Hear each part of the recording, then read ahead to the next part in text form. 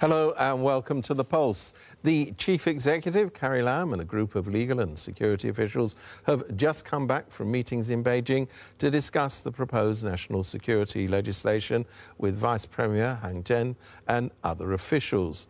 Lam said the central authorities intend to firmly, comprehensively and faithfully implement one country, two systems and resolutely safeguard national security. She said the central government will be listening to opinions from Hong Kong people. That same day, the United Kingdom's Prime Minister, Boris Johnson, pledged that if China proceeds with the national security law, Britain will change immigration rules for some 3 million British national overseas passport holders in Hong Kong, granting them a pathway to citizenship.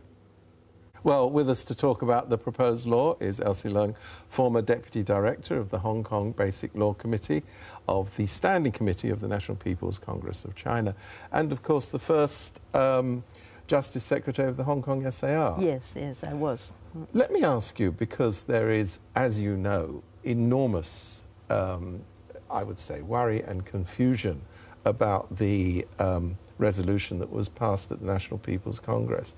And I know that I can't ask you what the details of the new law are because they're not known. Yes. But you have been involved in this process for a long time, so you must have some idea of where we're going. Do you think, for example, we're speaking on June the 5th, do you think that the June 4th commemoration of the Tiananmen events in 1989 would be permitted under this law? Well, in Hong Kong, people have the freedom of demonstration, freedom of assembly. So if the activities or the behavior does not amount to secession, subversion, or terrorist activity, which I hope that they would not. Well, one of the demands of that particular rally every year, as you know, it's been going on for over 30 years, has always been at the end of one-party rule in China. Would that be considered an act of subversion? Yes, their slogan is on false premises. Even in China, it is not one-party rule. It is the multi-party cooperation under really? Which other parties are involved in ruling China? There are 9. Well, which party matters? Really? I mean, really? Yeah. Really, the Communist Party isn't the overwhelming. It's not that is under the leadership of the Communist Party, but you have cooperation. But look at it; many other countries have the ruling party. Do they suggest that that should not happen? Well, what happens is they change after elections. Yes, that doesn't happen in China. Yes, but it doesn't change because it's supported by the people. You ask the people of China whether they want to remove the communist rule in China. They don't. So it is clear that Chinese state security bodies would be setting up office, so to speak, if necessary, in Hong Kong. What is your understanding about setting up specific courts to deal with matters arising from this legislation? Again, we have to see what the law when promulgated says. But I think under Article 19 of the Basic Law, our courts have jurisdiction over matters which previously, before the handover, they have jurisdiction to deal with. So unless it's a matter of defense, foreign affairs, or state acts, act of state. But otherwise, the courts would have jurisdiction over that. But then, of course, there are other principles. For example, immunity of foreign sovereign. I mean, these are common law principles. I don't see that the court will be differently operated after the passing of the law. There was a suggestion that judges holding foreign nationality of whatever it is should not be allowed to preside over cases involving national security. Is it still your view that that would be inappropriate? Yes. You see the number of foreign judges in Hong Kong, according to what the Chief Justice said before, is a minority. There are about 6% of judges, of our foreign judges in Hong Kong. Secondly, of course, we cannot demand foreigners to swear allegiance to the People's Republic of China. But if they become judges, then upon assuming office, they have to take an oath to uphold the basic law and also to swear allegiance to the People's Republic of China and the Hong Kong SAR. And that is as interpreted as Article 104 interpreted by the Standing Committee of So you're Democracy. saying as long as they make that oath, yes, there is no reason why somebody who holds a foreign yes. passport, let's not necessarily call them foreign judges, yes. would be barred from presiding. Yes, that's my view. But of course, the assignment of judges to cases, that is within the power of the judiciary, and they have a very well set up system. And I trust that they would find the right person to deal with cases of all kinds. Can I move to another thing? Again, this is arising from what you've just mentioned. This is the interference of foreign forces in Hong Kong's affairs. Yeah. Do you think that this will result in the prescribing of a number of organisations from being allowed to operate in Hong Kong, banning of people from entry into the SAR? Well, not unless they are involved in activities or behaviour like secession, subversion, or terrorist activities. And of course, treason and sedition, leakage of state secret, which we already have law to govern. Let's talk about our system. Do you have faith in our system? Do you agree that Hong Kong has robust rule of law and we have judicial independence? Then if you do not trust our system, then I've got nothing to say. Well, I suppose the argument is that our system, the Hong Kong system, is changing. It is not changing. In the decision, the concept of one country, two systems was emphasized. And also there's emphasized that it would not interfere with, it would not harm or injure people's rights and freedoms. As matters stand, the president of LegCo has said that legislators cannot even discuss this law. Do you think that's right? According to an answer given by LegCo some years ago, the Constitutional and Mainland Affairs Secretary for Constitutional and Mainland Affairs the Bureau, he did say that in important matters, the government will consult Legislative Council if the law is to be enacted. And I think when Carrie Lam came back from Beijing, she did say that there will be consultation on the drafting of the law. But no discussion in LegCo itself? It isn't excluded.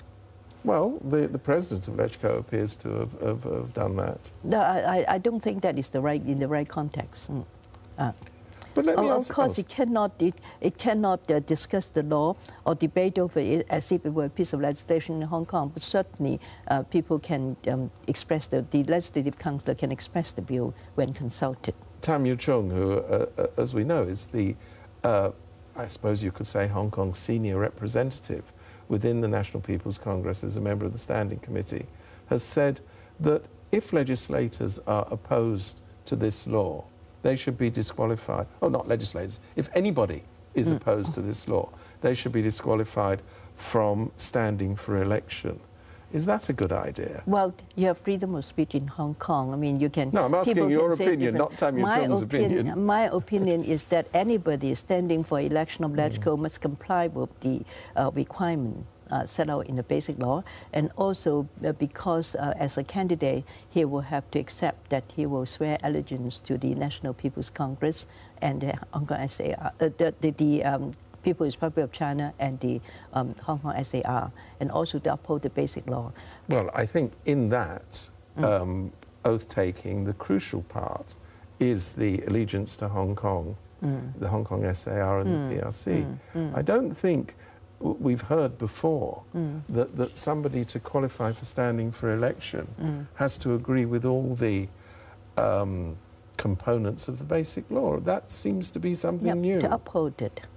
Well, you have to uphold the basic law. So if you disagree with it, even if you disagree with it, you have to uphold it. Can you understand why people are uneasy about the passing of this resolution in the MPC?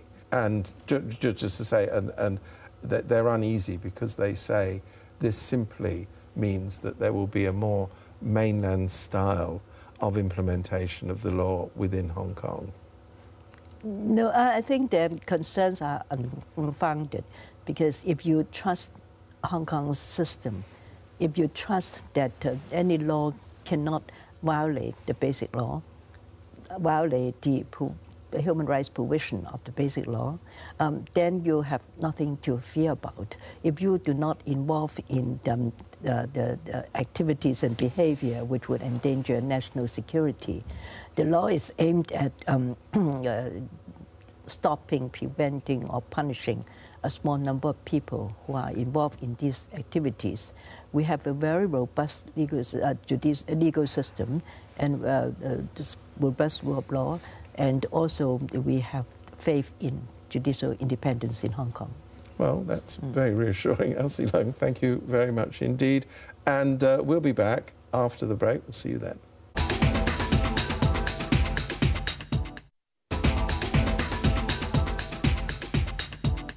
Welcome back. It's 31 years since the June 4th crackdown in Tiananmen Square, but at least in Hong Kong, memories remain sharp. The annual vigil in Victoria Park to commemorate the deaths in 1989 is often seen as a barometer of Hong Kong's freedoms. The future of that vigil is now in question. This year, social distancing regulations were given as a reason for banning the event. But the pending national security legislation may well lead to a longer-term ban.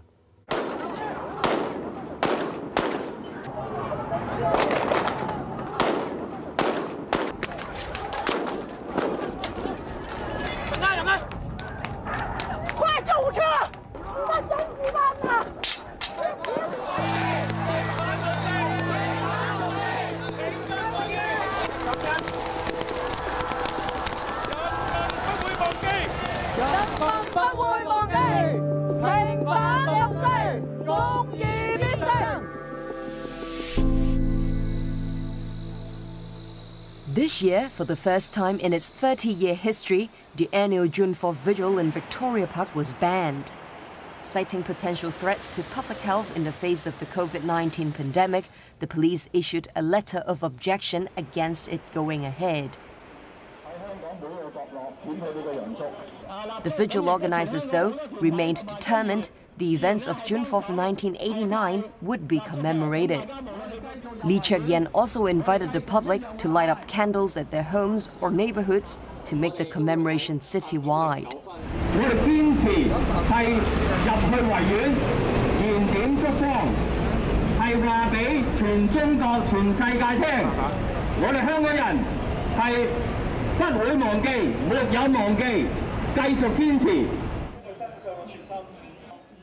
Lee believes the mainland's approval of the national security law for Hong Kong ushers in a new era, one in which people will be constantly fearful of breaching the legislation. As a result, they'll limit their own freedoms. The biggest threat of the law is that we do not know how they define subversion, collusion with foreign power, or incitement. When they target a certain organization, they can also target others.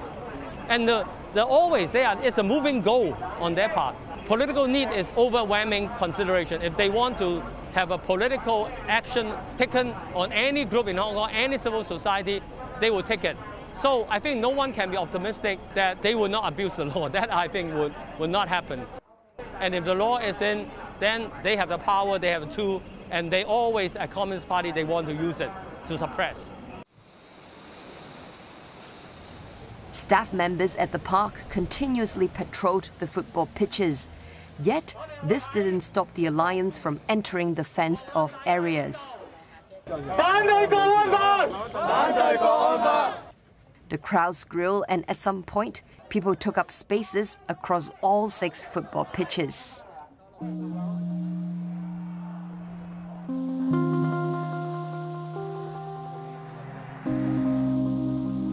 經歷咗反送中，即係香港人嚟講，可能會比較同理 relate 到6·4嗰啲人嗰種感覺，即係佢哋爭取緊嗰樣嘢咯。我覺得香港政府心虛咯，我哋亦有人權㗎，香港法律賦予我有集會自由㗎，法會呼應我哋坐喺公園嘅自由㗎。我問香港政府點解上晒啲鎖？我哋咁多年啦，6·4集會我哋未有破壞過㗎，我哋好乖㗎。點解咁多差人喺度啊？維園嘅球場連結埋全香港、九龍新界，其實人心所向，仍然大家都睇到嘅。所以我哋覺得今年就算你警方出話一個禁制嘅集會，最後人心不死嘅話，燭光係一樣不滅。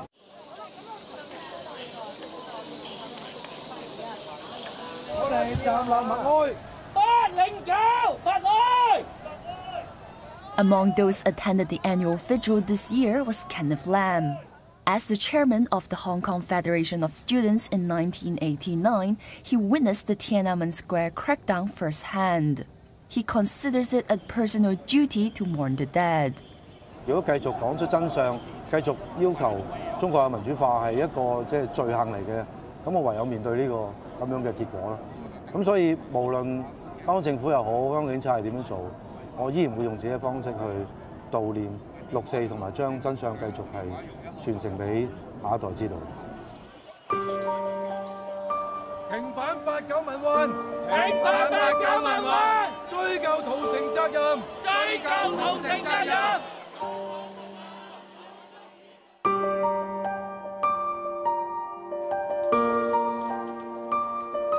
學生時代，我其實同而家都仍然好相似，就係我哋相信個世界應該可以好啲啦。透過我哋嘅參與，希望可以改變到社會嘅一啲問題啊。咁所以當時見到中國一個咁大嘅民主運動咧，就去咗北京，係去支援北京學生啦。6月3號晚，我整個晚上都係留喺廣場嘅，而當時我就喺廣場紀念碑嘅最頂層，同北京嘅同學一齊。北京嘅民眾同埋學生咧，用佢嘅生命保護我，係要我安全咁樣離開，翻到香港咧，係講翻將真相係講翻出嚟。咁呢一個嘅囑咐，其實喺呢31年嚟一路都係提醒緊我，所以每一年無論任何時候，當我需要去為8·9民運同埋6·4屠城去做一個見證嘅時候，我都一定會將我當時見到嘅真相係講翻出嚟。Having survived the crackdown, Kenneth has become a local human rights lawyer fighting for minority rights. He considers his work an extension of the spirit that drove the Tiananmen protest movement. As an outspoken member of his profession, Kenneth ran and won the Law Society Council election last week. Together with his fellow elected representatives, he intends to take a firm stance on the importance of rule of law. 赞成2878票，反对1票，弃权6票。宣讀完畢，通過。我哋見到近年香港面對咗比較大嘅一個衝擊，就係我哋嗰個法治制度啦。我呢一代人其實親身經歷中英聯合聲明嘅談判，親身經歷基本法嘅草擬，亦都親身經歷當年中國對香港嘅承諾。所謂除咗國防外交之外，香港可以高度自治。呢一個承諾咧，好明顯就係不再實踐啦。所以去到呢一步，其實我哋走到中年，覺得係好難過。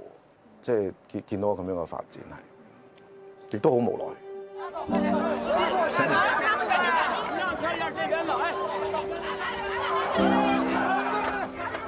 喺89年或者過去嘅反修例裏邊，我哋見到好多好身邊好平凡嘅人咧，佢哋為咗一個更大嘅目標，無論係舊年為咗保護香港嘅制度，還是當年89年希望去爭取民主同自由，而佢哋係去犧牲咗自己。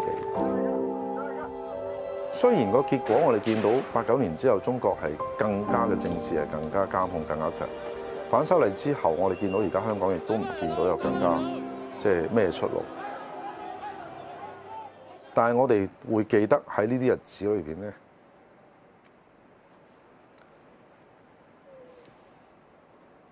呢一啲人嘅付出。而我時刻都會記起呢一啲咁樣嘅每一個人，我接觸嘅人，其實佢哋都係都俾我哋提醒我哋，其實人性光輝嘅一面其實好美麗，